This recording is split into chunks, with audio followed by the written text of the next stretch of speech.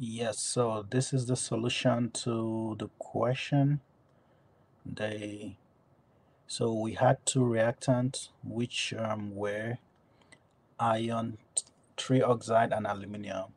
So we need to know what reactant will produce the least amount of the product.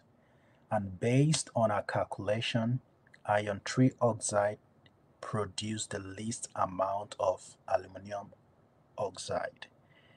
And the right answer is 119.6. So what we did, the first step was a gram to mole conversion. So when we're doing a gram to mole conversion, we use the molar mass of iron trioxide. So that was why we had to bring in the mole on top and the grams at the bottom.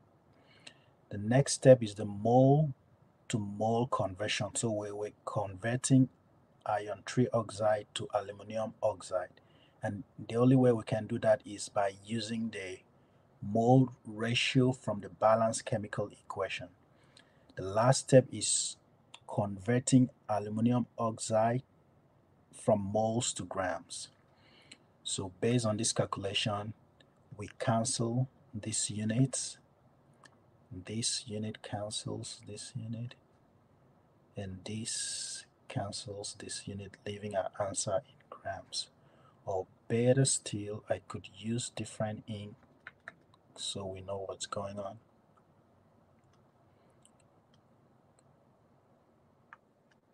Then this cancels this, and lastly this cancels this, leaving our final answer in grams. So it's the same thing we did here. So we converted aluminum from grams to moles using its molar mass. Then we converted the moles of aluminum to the moles of aluminum oxide using this coefficient from the balanced chemical equation. Then the last step was to convert from moles of aluminum to grams of aluminum, leaving our final answer in grams. However, aluminum produced a greater amount of the product. Hence, aluminum is the excess reactant. But our final answer should be the least amount of the product produced.